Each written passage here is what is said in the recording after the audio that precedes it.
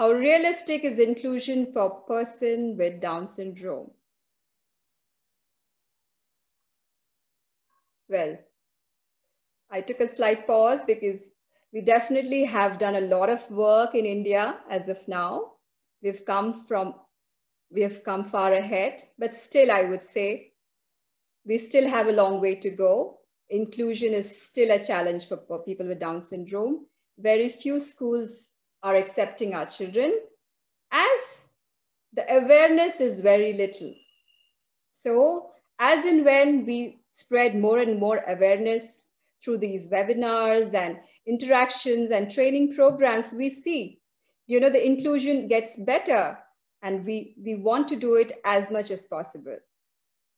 And we definitely see a better future for our children.